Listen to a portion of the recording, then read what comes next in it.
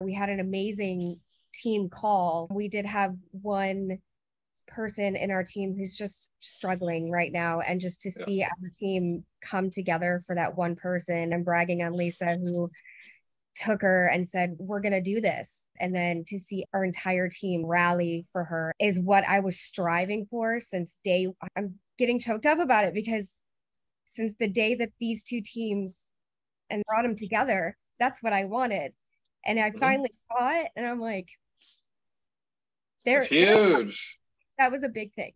And that's what we talked about yesterday is that culture that you can create, that you're capable of creating. A lot of that was you, and that's a huge win too, because that's what those three people are going to come into. Yeah.